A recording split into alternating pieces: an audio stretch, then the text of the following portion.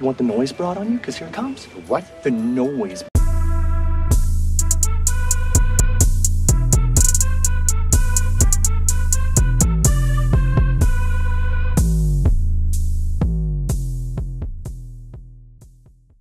All right, guys, we're going to bring in our guest for today's episode. He is an MMA fighter, Oluwale Bamgbose. Welcome to The Noise, man. Thank you. What's up, you guys? Thanks for having me. Appreciate you guys. Great, yeah. So, let's jump right into it. Obviously, a career in professional fighting, something that, we've been talking to some fighters and really, is one of the most interesting things to really learn about is, what is preparing for a fight like for you? What's your fight week look like? How difficult is cutting weight? And, what's that like mentally and physically for you? So, preparing for a fight consists of a lot of things. Number one, obviously, preparation, studying aspect. Watching film on your opponent, doing the homework about what gym he trains at, his weaknesses, his strengths, and then obviously what gym and or what coaches you're going to have in your corner to prepare for this opponent. And then you have meal prepping. Obviously, you have cutting weight, which pertains to different methods. Using towel, bunch of towels on you. Sauna, steam room, spit technique, spitting in bottles. By the way, cutting weight sucks. Cutting weight is something that I did, but I didn't do a lot. I took a very natural martial artist approach in the sense that I already figured that I'm a very defined fighter and or athlete, so I didn't want to deplete myself by cutting more weight. So I decided to fight at my natural weight because of that. Because for me, the science behind cutting weight is because there's fat to cut, right? But I was shredded as fuck. Excuse my language. I was no worries. So I'm like, I don't want to lose any more. What am I going to lose? Muscle. So I'm like, screw that. I don't mind fighting the bigger guy. But it would have been better if I had better, cutting, weight cutting techniques. But nonetheless, I don't regret, fighting bigger guys. It's just that there's a lot of things that go into not making mistakes when you fight bigger guys. You know what I mean? Like, your margin for error is very small. Right. So yeah, but cutting weight wasn't a very major factor in my fight career. It was just preparing, watching film on my opponent, having the right coaches, making sure I have the right gym, and essentially the right training camp as well too, eating the right foods and getting the right sleep as well too. That's important. You don't want to overtrain. You don't want to train 6 hours a day and you're not resting. So, and then also the babysitting aspect of your body, making sure you're healing your wounds, using CBD oils, buying massagers, all this kind of stuff plays into, in my opinion, a huge factor into the development of a fighter's durability. Yeah, no, definitely. It's a very rigorous and a hard lifestyle to live. There's a lot more that goes into it than just getting into a cage and fighting for however long. My first question for you is, what was the first mixed martial art you got involved in? Because I know you're high rank in a lot of different martial arts. Black sash in kung fu, black belt in Brazilian jiu-jitsu, green belt in Shotokan karate, black belt in taekwondo. Which one did you really start in? And maybe if you have a favorite, which one's your favorite? So I started off with karate. And karate was around 12. And then I officially started when I was about 16 in taekwondo. So taekwondo was one of those martial arts I just picked up because it was right near my house. And I just wanted to get out there. I was like, I got an itch, I got a scratch. This is before MMA was popular. So I decided to, fund myself because I had a job at McDonald's at the time. So I decided to pay for my own, school fees for martial arts. And I'm glad I chose Taekwondo because there's a lot of footwork that goes into Taekwondo, as well as very intense type kicks that if you practice without the proper training, you could blow out your knee. So I didn't know that until years went by. And then I started to gain a better appreciation for Taekwondo because it's not an easy art. It's basically boxing, but with the feet. After that, I got into jiu-jitsu, then Muay Thai, and then boxing. but my favorite would have to be Muay Thai. Muay Thai, yeah. And then I would have to say Jiu-Jitsu and wrestling for me go in the same category, because both are different styles of grappling, but they're both very effective. Yeah, no, they fuse together very well. I've heard, and I haven't practiced any martial art myself, but I've heard jiu-jitsu is a lot like chess. In a way, you're thinking like 10 steps ahead of your opponent, And if you can mix that wrestling pressure with jiu-jitsu submissions, you're a force to be reckoned with. Yeah, definitely. And you see a lot of fighters that are like kind of specialized in one or two martial arts, and you think being like kind of a jack of all trades is definitely the the way to go, or what do you think of like some of these more specialized fighters? I think minimum is having one striking or one ground game. That's minimum. So essentially maybe two. But I think to really stand out and to really embody what a mixed martial artist is, I think at least three or more signifies that. And for me, I like the idea of incorporating different martial arts. It's awesome for the fans to see and be exposed to, because they get to see a different martial art, and then having like the creative art behind applying it in a fight is fucking awesome. Excuse my language. Like, Don't worry.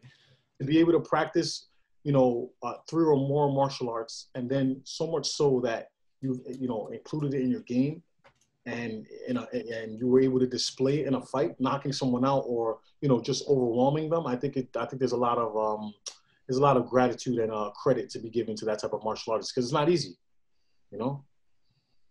Right. Yeah. And you mentioned, fighting in front of the crowd and being, somebody that, excites the crowd. What's that like from that perspective? Obviously, fighting in packed arenas and stuff is not going on right now, but, walking out and having people excited to see you, maybe cheer for you. And what's that like dealing with the fans and that aspect of being a fighter?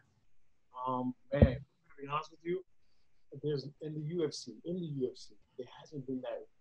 I haven't really had a lot of fights where I had a crowd behind my back. You know what I mean?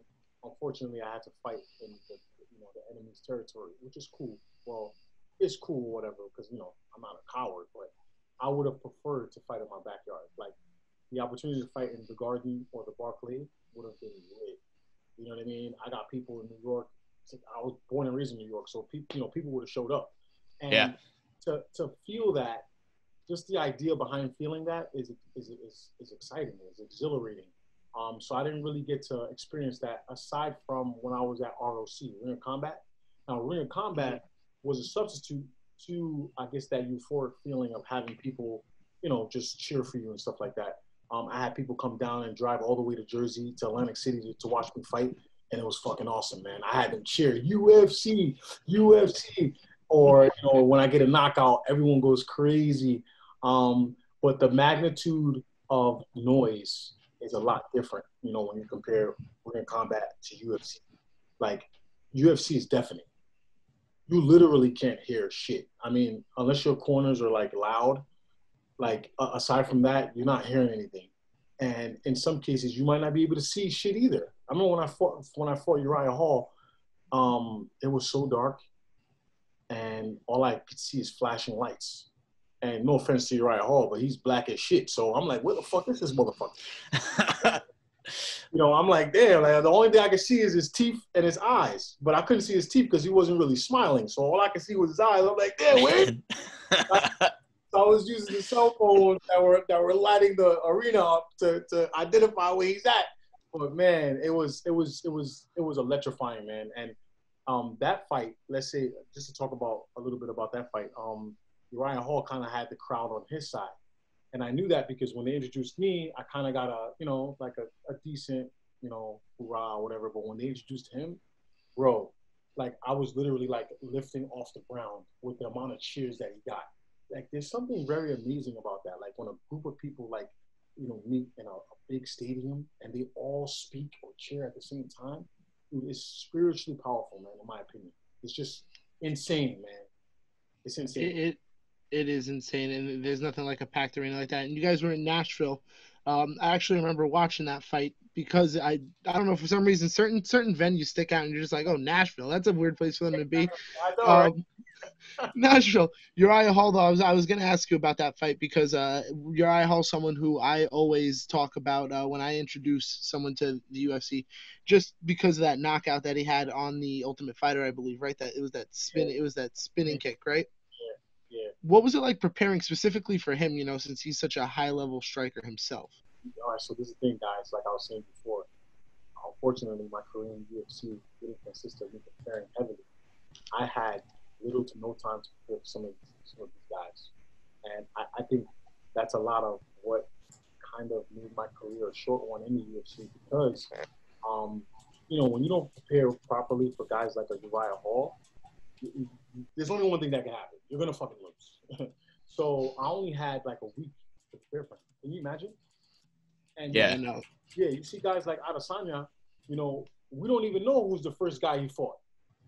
But yet he has over 80 Muay Thai fights and experience than me. So you would think that they would give a guy like Adesanya, Uriah Hall, his first fight. But it's all about politics, unfortunately.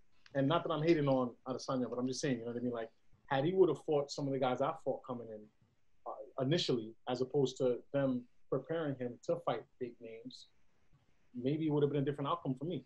I would have, if I would have fought guys on my level, maybe, with 6 or 7 fights like me, it would have been more of a developmental type of thing as opposed to me trying to fucking survive. Because Uriah Hall had a wealth of experience compared to me. I was 5-0. He was, I think he was 16 and 2 or something like that, or 16 and 5, or he had over 12 fights. So in my opinion, it wasn't even. But I showed up nonetheless. But Yeah, no, of course, you're a fighter, and you show that you're a fighter, throughout your career.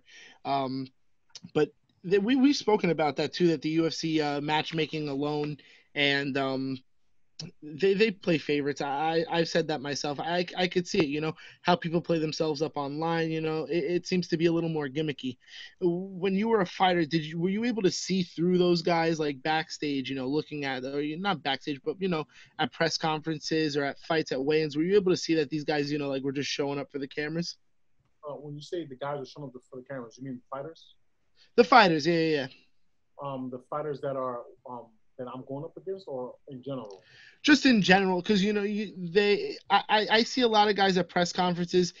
Some people say they act a different way in front of the cameras, just to get a rise out of matchmaking, maybe, or the media, try to get their name out there. Do you think it's more beneficial for guys to be controversial in the sense of like acting more like a Conor McGregor than being a typical nice guy like for some reason right now a name's not popping. Maybe Daniel Cormier. Well, he did have his spat with John Jones, but you know what I mean. Do you think it's more beneficial to be controversial or no? It depends. It depends on how marinated that fighter is in the game, meaning how many fights they had in the UFC, and if they were able to make it past the first 3 fights, because your first initial fights in the UFC have to be taken serious, or in general taken, because if not, you'll miss the opportunity. Some guys are fortunate enough to turn down a UFC contract because they know they're not ready, and then they later on, when they're ready, they reach out to the UFC, and the UFC is willing to give them that contract again. But in most cases, the UFC, when you say no to the UFC, you missed out. They're not going to get you another fight. So that's kind of like what happened with me. I got my opportunity to fight Hall, and I knew if I said no, that, I wouldn't get another shot. So I just said, you know what? There's a possibility I'll lose, but I'm going to fucking take it because, they're going to have to give me another fight, and hopefully with a better training camp, with more time. And that's what happened, essentially. I got a little bit more time my next fight. But that's how it usually, works. But I feel like after the first 3 fights and that fighter has proven their star power, then they can start acting a fool and stuff like that. You know what I mean? They can start, talking shit, calling people out, things of that nature, because now they have the leverage. Right. And you talk about, short notice fights. And so we just talked to Sam Alvey on the podcast, and you replaced him. You replaced him against Daniel Serafian. And so that's a short notice fight. I'm not sure if it was as short as some of your other fights, but that obviously you mentioned like that's difficult, but how does it feel to get a win on short notice? Yeah, that felt good. And I had more time, at least for Daniel, even though that was short notice too. I had more time for him, but man, it felt great because a lot of people don't know, but I had an injury where my knee, my leg was banged up, man, and I couldn't even walk. But I was just like, I need to fight, and I need to make a name for myself. So I'm not saying no to this opportunity. And it's sad though, because you would think that at that level, when you have an injury, that it's okay if you call the UFC and your manager and you guys work something out where the fight could be rescheduled where you're more healthy. But unfortunately, in this savage sport, when you do something like that, you miss the opportunity, and then they might end up cutting you. You might get cut. They want you to fight when they want you to fight. If you don't have star power and leverage, you can't say no to a fight. And when you do have that star power and you say no to a fight, the UFC, they can't do shit. But if you don't have a name, you have to say yes. You know what I mean? But yeah, that win felt great. That was a very good win, and I was able to pay off my student loans with that win. I was also able to what else did I do? I paid my student loans, and I did something else significant, and it wasn't even that much. I feel like if I was just able to stay in there just a little bit longer, I would have been able to just make the best out of whatever opportunity I got financially. Being right. Even 20,000 goes a long way. You know what I mean? Yeah, certainly, especially if you got student loans. Dude, and I was able to pay for my graduate school loans in one shot from that Daniel Seraphine win. So it was amazing. That's awesome. I also believe that fighters should get paid win and show, regardless. Because there's a lot at stake and there's a lot of bills. So why are we only getting show? If we lose, we don't get the win. Like, it's bullshit. At least in boxing, they get paid show and win. So they go out and they just perform to their best ability. And it's not like you're gonna. I mean, as a fighter, I believe that if you get paid show and win, it's not about the money at this point. It's about the sacrifice that was made prior. Right. And you came here for the money, but you also came here for the win. So it's a win-win. If you can get the money, show and win, and then you get to fight and fight for who's worked the hardest. But unfortunately, it's not like that. And when you're dealing with a lot of pressure, when you got bills and there's another man in front of you that could essentially stop you from getting that second half of your pay, I think that's a lot of pressure. I think it's unnecessary pressure, in my opinion.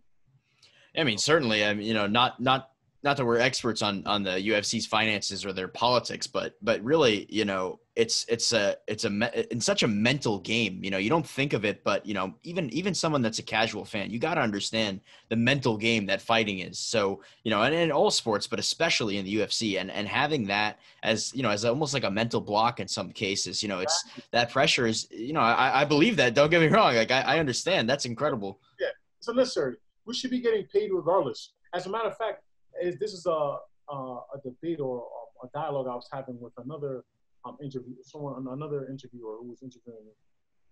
I was telling them about how there's a stigma or a false misinterpretation about how fighters in the UFC make money.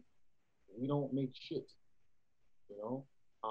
especially our first fight coming in, especially if you don't have a name. We're talking about, how much I got for Uriah Hall? Short notice? No. $10,000. Wow. Can you believe that? I could have seen an injury that is quadruple the price of that. Yeah. I could have got an eye injury that to this day I could have been suffering from. Because first of all, I took a short notice fight, right, against a killer like that, and I only got $10,000, man. $10,000. Can you believe that? In a big platform like that, on TV, with sponsors, and $10,000 is the only thing that you guys can conjure and give me for taking a last notice fight, a short notice fight. Come on, you got to take care of the athletes better than that. And to this day, that's the minimum pay. And that was Reebok, right? That was under the Reebok deal. So you, Yeah, that was with the Reebok deal, but that wasn't Reebok paying us. That was the UFC paying us, and then Reebok yeah, paid us like an additional, a whopping $1,000 or $2,000. yeah. So that's my point. You at that point, you only received 10,000 for that fight, and you weren't allowed to have your own sponsors on your shorts, which is another argument I love having with people that oh, the Reebok deal, blah blah blah. I'm tired of that. I thought it looked better with the old shorts with the sponsors down the sides, and now everyone's like, oh, not Reebok. I'm tired of it. That deal that Dana did screwed us over because it gave us an opportunity to, if the UFC wasn't paying us, then we can go out and make that money on our own with other businesses, other franchises, and we could bring in revenue for ourselves. But what Dana did, man, he screwed us over, man. And then if you're going to do that, at least compensate us. But he didn't. He did that, blocked us from making more money, and then he's like, listen, this is what you're going to get. And if you don't like it, you don't have to fight, you know? And, you know, it is what it is. But like I said, you know, fighting is there's a lot going into fighting, man. And, you know, you got to give credit to these fighters, guys. You really do. Because even the guys fighting now during Corona, Jesus Christ, they're sacrificing a lot, man. And we're not making that much. These guys aren't making that much, to be honest.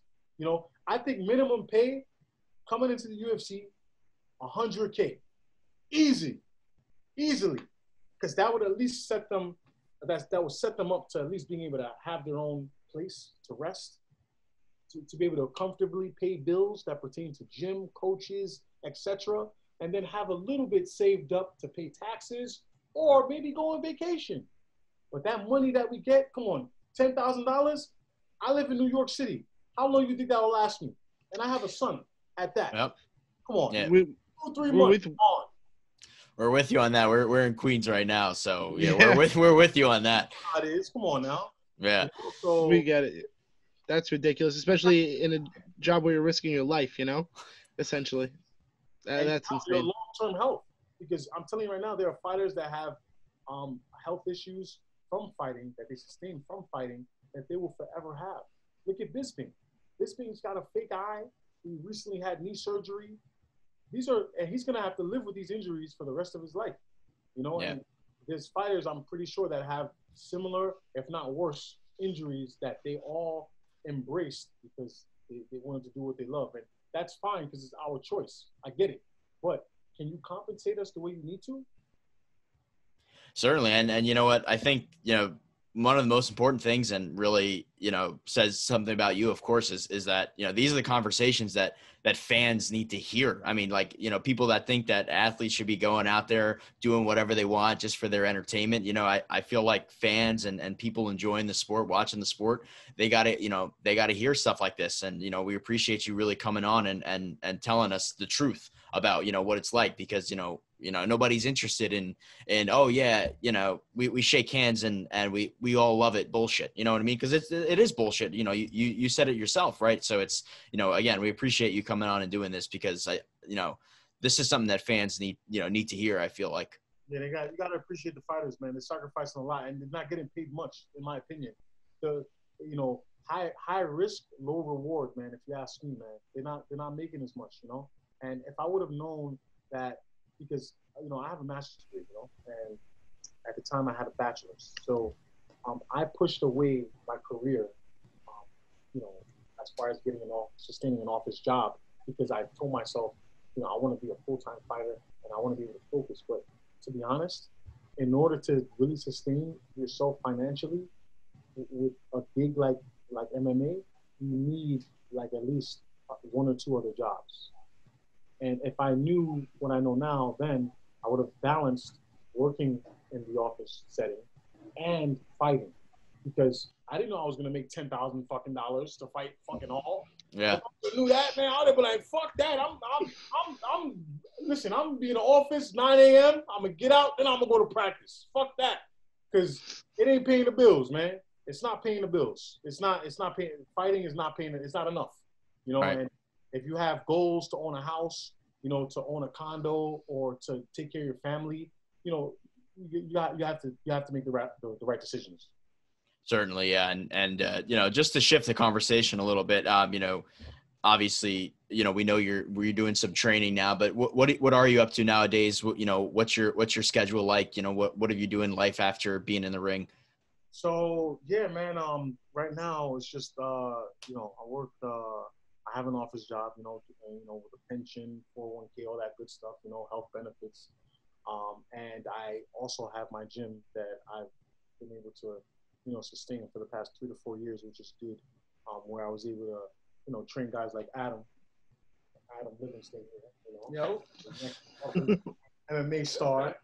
Yeah, I met him when he was 15, and he's been crushing it ever since then. And now he's a grown ass man, going to hospital, doing his thing. Sustaining my gym, and then also obviously you have training still. Still training. Waiting for an opportunity. And I probably have 1 or 2, maybe if I'm lucky, 3 more years left, and then it's sayonara to the game. But yeah, just maintaining the art. And for me, it's not about fighting right now. It's about just doing what I love. So just practicing, making sure my body is where it needs to be. My techniques are where it needs to be. Being a true martial artist, and not one that's itching to fight, but just one that his everyday life is is to give to the martial art that he loves. Yeah, definitely. That's, one of the more admirable qualities, certainly. And, appreciate you telling us. Last thing I did want to ask you about is, so we're actually a guy you mentioned earlier, Israel Adesanya, looking a little bit ahead, fighting a guy that you fought before, Paulo Costa. What do you think of this matchup? If you've been following at all, obviously, pretty big headliner, and I'm just curious how you might think of a guy like Paulo, and what Adesanya needs to do to keep that belt. This is going to be an interesting matchup. Adesanya is a specialist at striking, so I could easily see him dominating the fight with regards to that. But Paulo is durable, and he's also a grappler, but he hasn't really shown that side of his offensive grappling. And I think in order for him to beat Adesanya, he's going to have to take Adesanya down. He's going to have to strike with him, but he's also going to have to mix up some takedowns or some jiu-jitsu, and just really bring the fight wherever. Because if he just strikes with Adesanya, I don't think it's a fight that he's going to win. I could be wrong, but personally for me, I don't think Paulo could defeat Adesanya striking. I'm not saying Adesanya will knock him out, but as far as pepper him up, ping pong him, keep him on the outside, slip, weave, and just keep him, just be very slippery. Adesanya could easily do that with Paulo. So the fight could go, it could go a couple of ways, but I think that, like, once again, Paulo's game plan has to be to keep that pressure, which he's really good at, and he's going to have to mix it up, strike into takedowns, and use some of his jiu-jitsu. He's a black belt jiu-jitsu, so he's going to have to use that.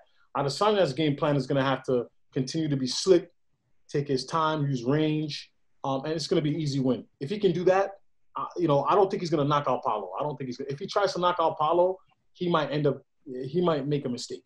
He might have to.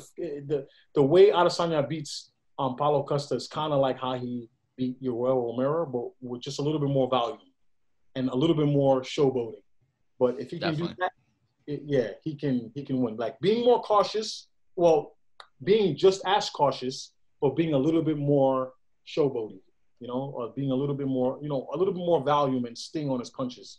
And I think it's a good decision win for Adesanya. But Paulo has to shock the world, man. So, he's going to have to prepare his face to get lit up and maybe take a shot to give a shot. Maybe knock out Adesanya. That could happen. Or if he takes Adesanya down, that could switch the tempo a little bit, tire him out.